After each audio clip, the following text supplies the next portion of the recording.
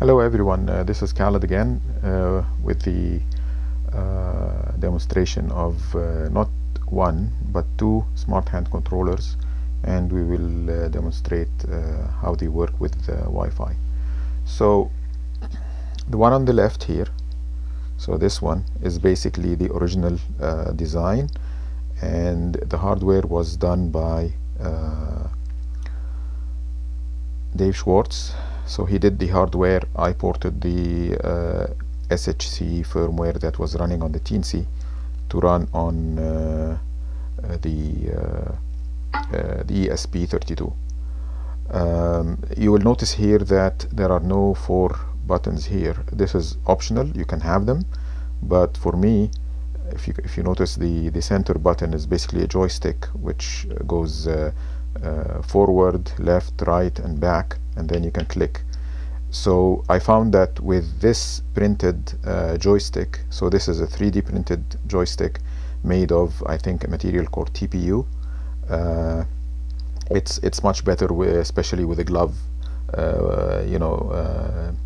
Here in Canada we have cold nights, and it's handy to be able to operate the buttons with gloves on.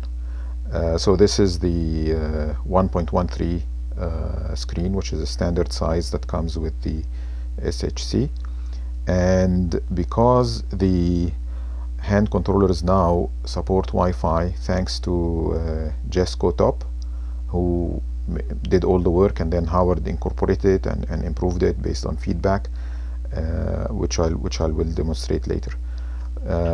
But you can see also that this one has room for 2 nickel metal hydride batteries, and there is an on-off switch here.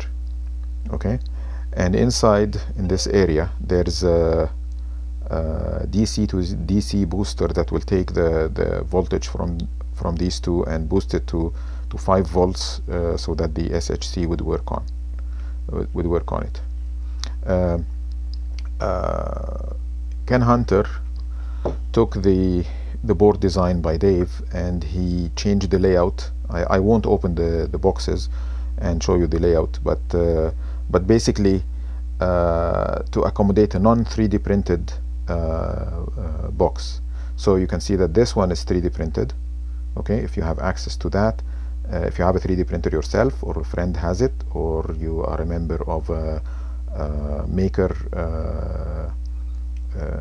group in your city, then you can 3D print this one.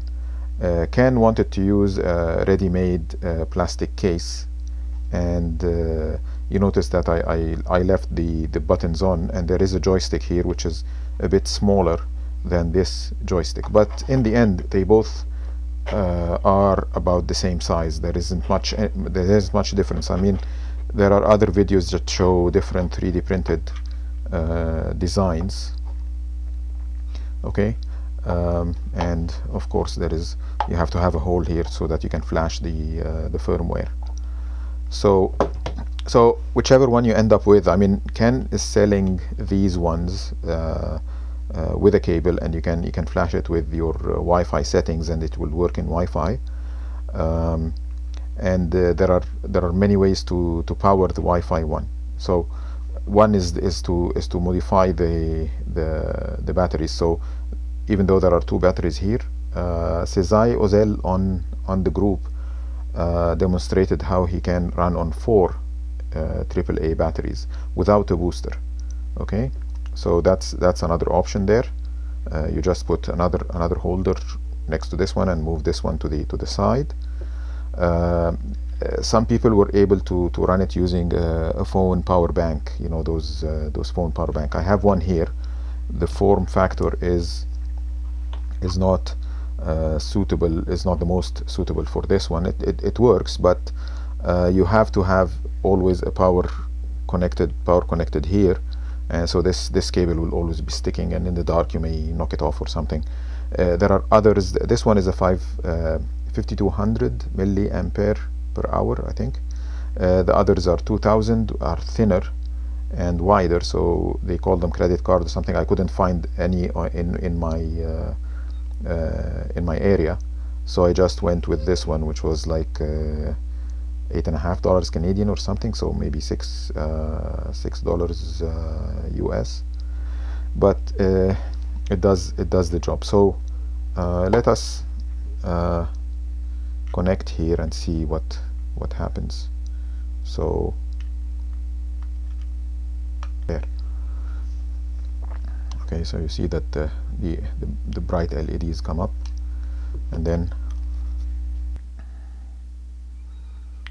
so now that it's connected, you will see that it will ask you which controller to connect to. So basically I have two controllers. One is the real one with a wSHC S6. This is in the mount, and then you have a blue pill, which I use for the for testing, and then when I'm off-site, so I'll just connect to the blue pill here.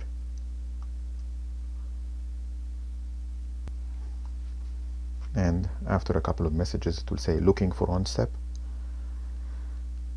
and the controller is actually in a different part of the house, powered on, but it's connected to the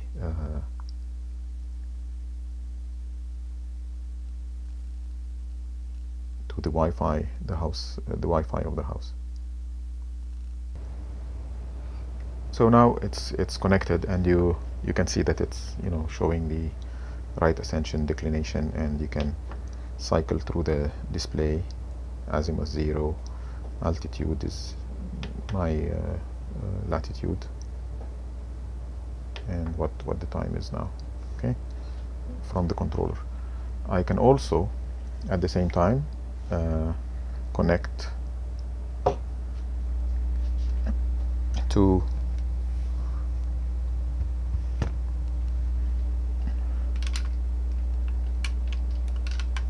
using K-stars.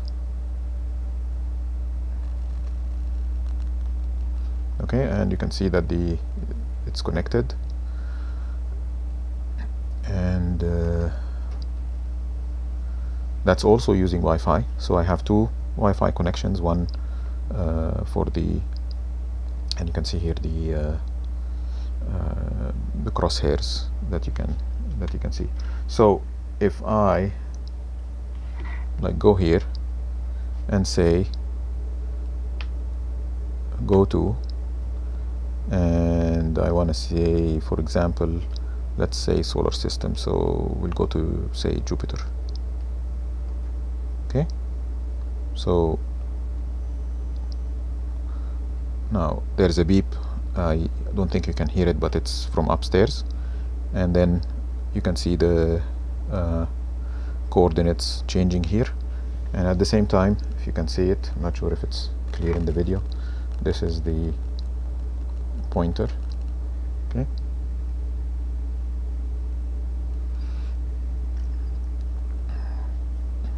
and it has reached Jupiter now. Okay, and you can see that it's tracking. There is a star here, okay, which means that it's tracking sidereal tracking. Okay, and just to make sure that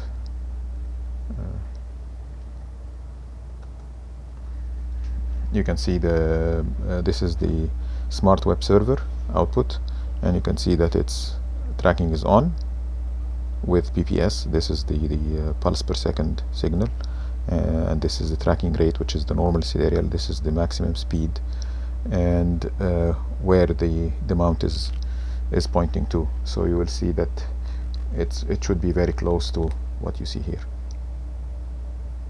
I'm not sure. Actually, it's identical. Okay, that's good.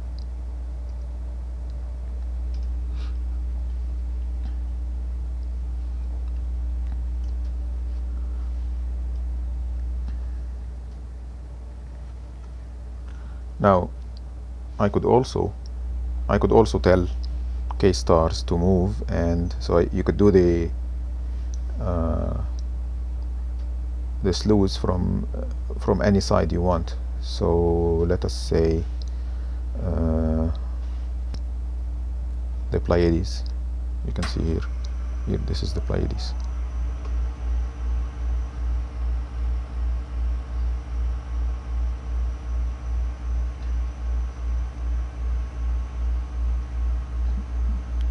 So you can see that the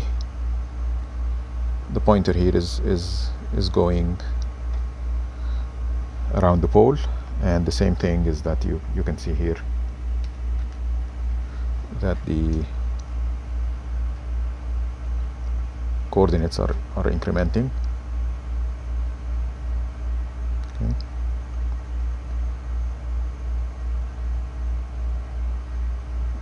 So it goes to the pole and then waits for the other axis to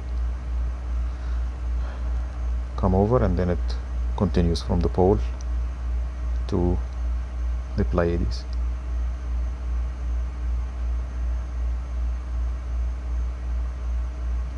Okay, and then once it reaches there, you see the pointer here changes from the double arrows to star. Okay, so whichever hand controller you end up with, the software is identical. You don't need to worry about the internals. As long as it's an ESP32, it can do both wired and Wi-Fi. The only thing that you can decide on is whether to use the ready-made case, which is only for Ken Hunter's board. You can order it with that one, and it's quite functional. Okay, almost the same as this one. And or you can have a 3D printed case, and you can go fancy with you know, like a longer one with batteries on the bottom, so you can put your own batteries in the bottom. Someone had, I think Chad Gray had a video out with a bottom sliding component that you can put in, but again, you need to do you have access to a 3D printer to get that. So that's all I wanted to say today.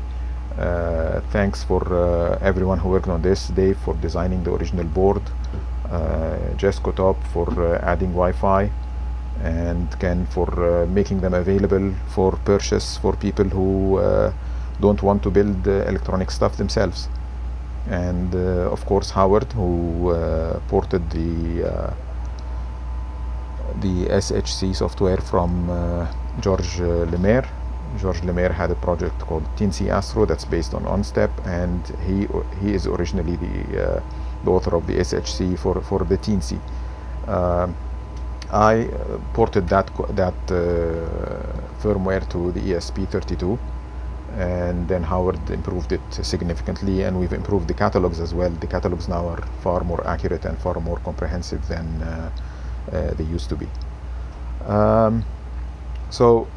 If you have any questions, put them in the comment. I'll include in the description of the video links to the appropriate where you can get the SHC from, the Ken Hunter one, because he's the only one selling them for now. And we'll go from there. So you can post your questions or comments or whatever. Thank you.